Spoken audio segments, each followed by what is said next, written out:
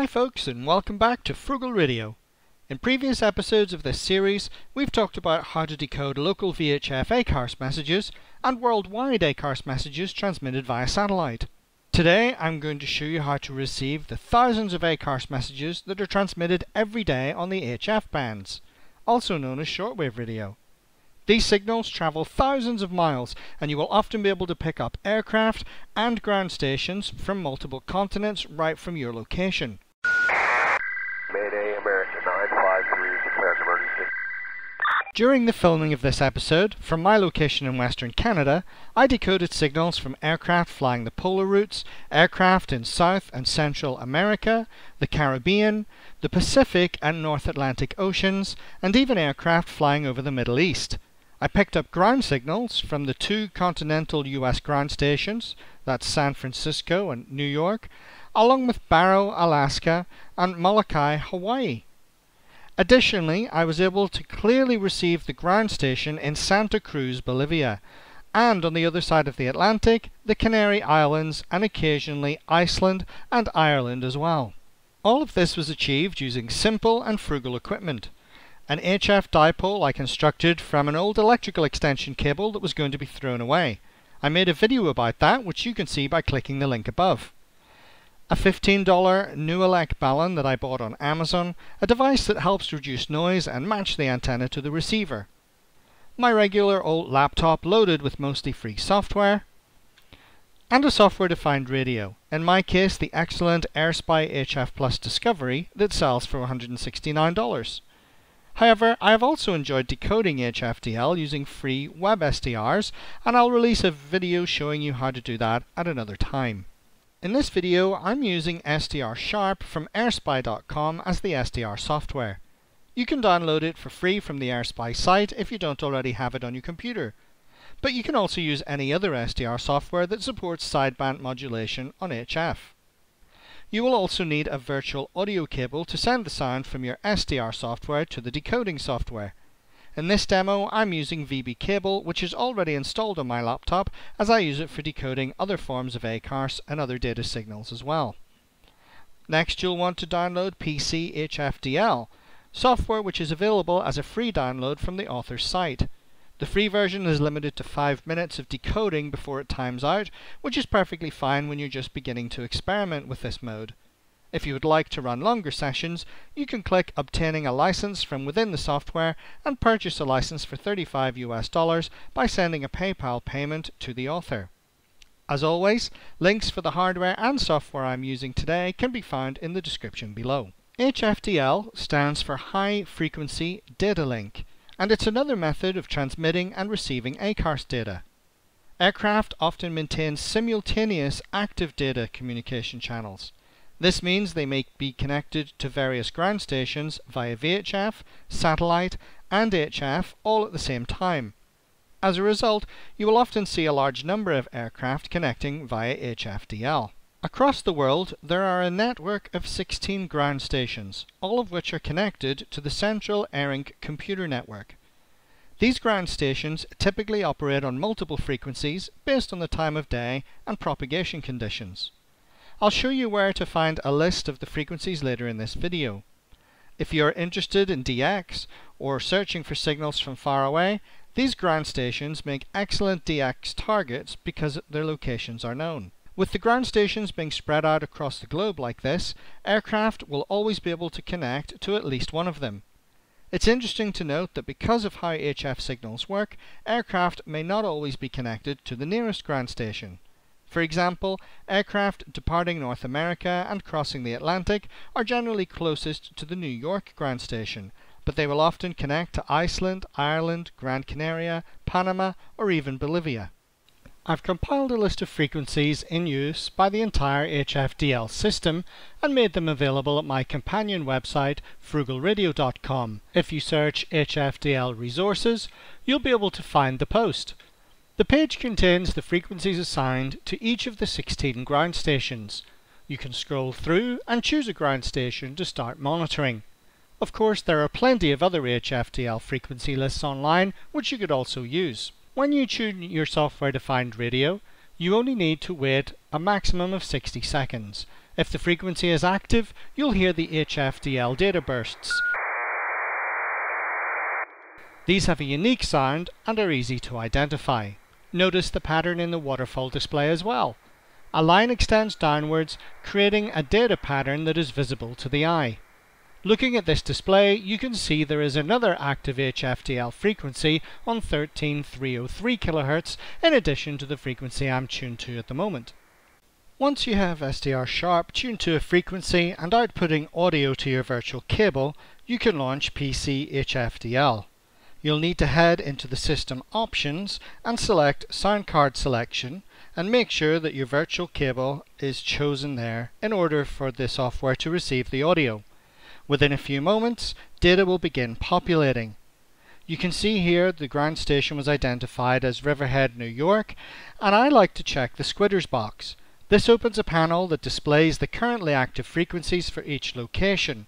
As the ground station continues to emit data, the squitters box will display more and more information.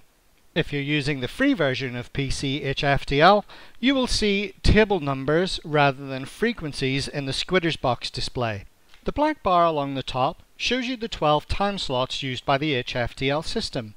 When data is received, you'll notice the patterns in any given slot will change. On the right of that is the primary receive box. It will show you when data is being actively decoded. Below that, you have several options and display settings. If you would like to see all the information being transmitted, you can select more of these, particularly the verbose option. However, I generally leave mine set up like this. To the left of the options checkbox is a flight column. This shows the aircraft call sign or flight ID when a transmission is received from a particular airframe. Here I began a new session at just after 8 p.m. local time. In the SDR Sharp display, you can see the active channel I am tuned to, 8957 kHz. You can also clearly see 4 other active HFDL frequencies on the waterfall. Almost immediately, PC-HFDL picks up the ground station, Santa Cruz in Bolivia. That is a distance of over 5,700 miles from my location in Western Canada, and the signal is being received quite strongly. A CRC fail message is displayed in the primary box. This lets me know that a signal had been received but was too weak or experiencing too much fading to be accurately decoded. As more ground station messages are received, the squitter box begins populating with the active system frequencies for each area. A short time later, more data is displayed. Here I can see the ground station acknowledging that an airframe has logged on to the HF network. I could look up the ICAO hex code to find out more, but the flight column soon begins populating. I like to find out where the aircraft are by verifying the information on FlightRadar 24. So I enter Qatar 7 Uniform Yankee and see the aircraft is flying over Maine, New England in preparation for crossing the Atlantic. The next aircraft that had been received was AC or Air Canada 311. I type that into FlightRadar 24 and discover that the aircraft is flying near Calgary, about a 3-hour drive south of me.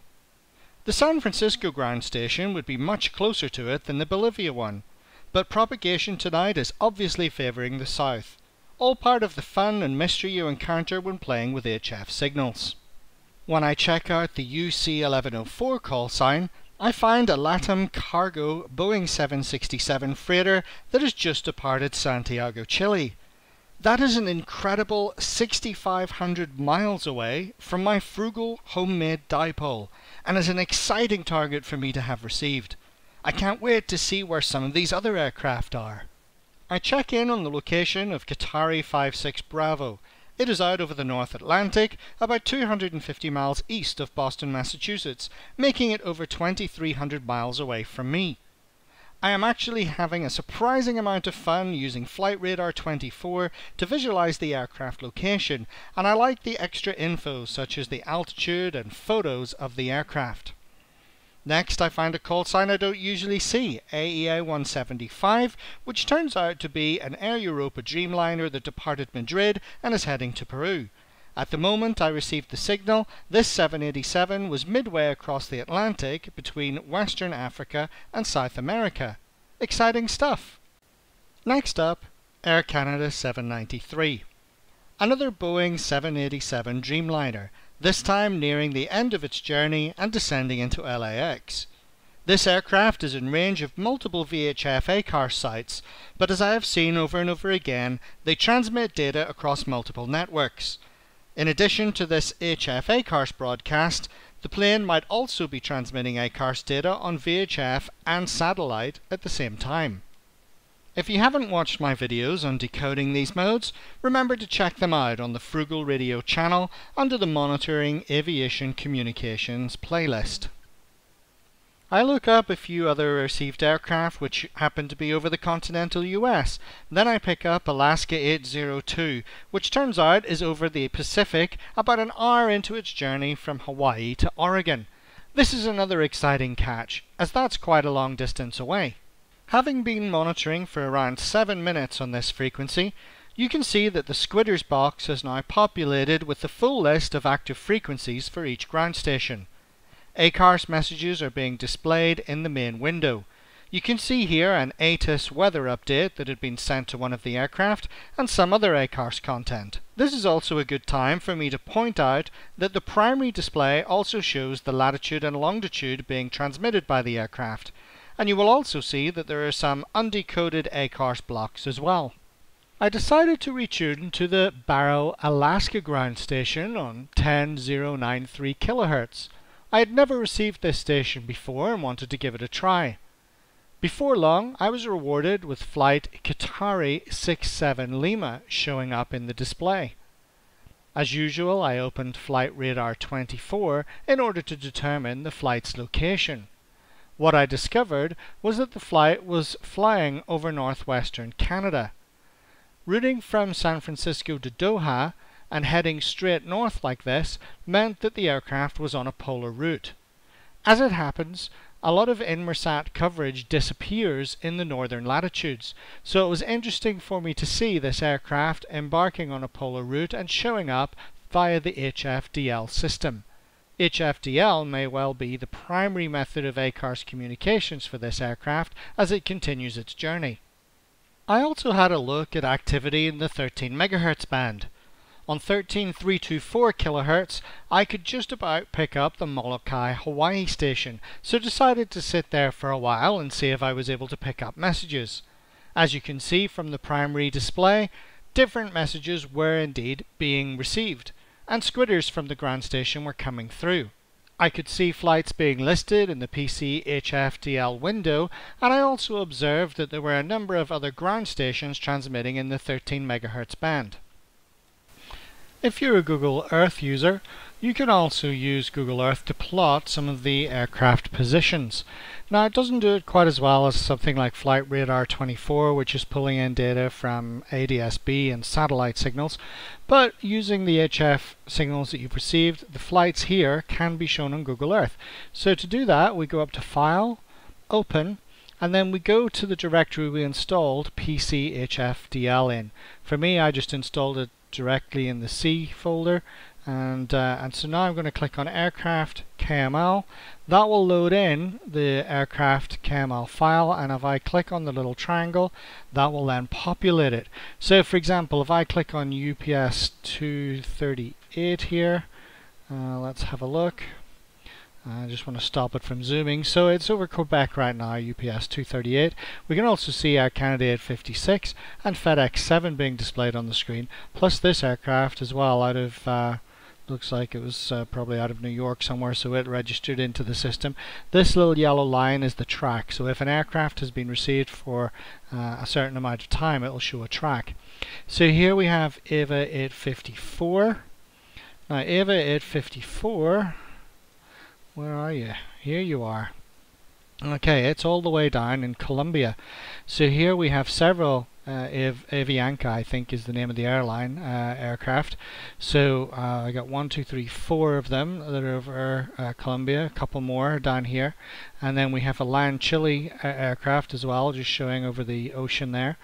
And yeah, those are being received obviously from quite a distance. You'll notice that I'm tuned in to the Riverhead, New York frequency right now, so it's interesting that these are coming in strongly and communicating to the New York channel, especially given there's a ground station in Panama just a few kilometers away from them. But that's just part of how the HF signals work. Here we've got another aircraft. You can see the line there coming down through Mexico and into that country. Is it Guatemala? Here we have Air France over Mexico.